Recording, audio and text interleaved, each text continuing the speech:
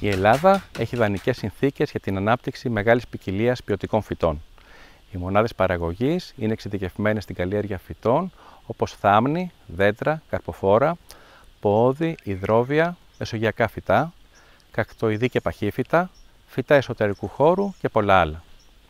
Το μεγαλύτερο μέρος των αναγκών της ελληνικής αγοράς καλύπτεται από τις ελληνικές μονάδες παραγωγής, ενώ παράλληλα πολλά από αυτά εξάγονται σε άλλες χώρες.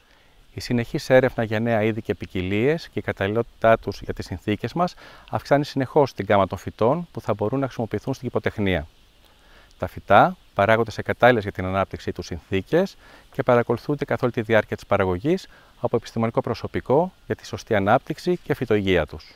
Στις διαδικασίες παραγωγής προσπαθούμε να έχουμε το χαμηλότερο δυνατό οικολογικό αποτύπωμα.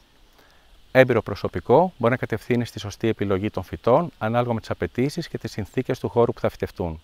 Σε κάποιες μονάδες παραγωγής, ειδικοί χώροι πειραματισμού και παρουσίασης των φυτών βοηθούν στην ανάπτυξη της γεωτεχνίας, παρέχοντας γνώσεις, νέες εφαρμογές και τεχνολογίες και προτάσεις νέων ειδών ανθεκτικότερων και πιο αποδοτικών.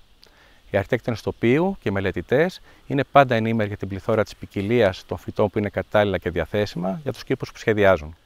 Με τον τρόπο αυτό μπορούν να αυξήσουν τη βιοποικιλότητα και να δημιουργήσουν οικολογικούς κήπους με ολοκληρωμένα συστήματα διαχείρισης. Η χρήση μεγάλης ποικιλίας φυτών στις φυτεύσεις, καθώς και η σωστή επιλογή τους, είναι ιδιαίτερα σημαντική και μας δίνει πολλά πλεονεκτήματα.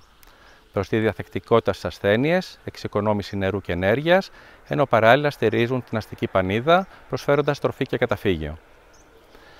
Όλα αυτά σημαίνουν όφελος για την κοινωνία και το περιβάλλον μέσα από διαδικασίες έρευνας, γνώσεων, μελετών και των εφαρμογών τους.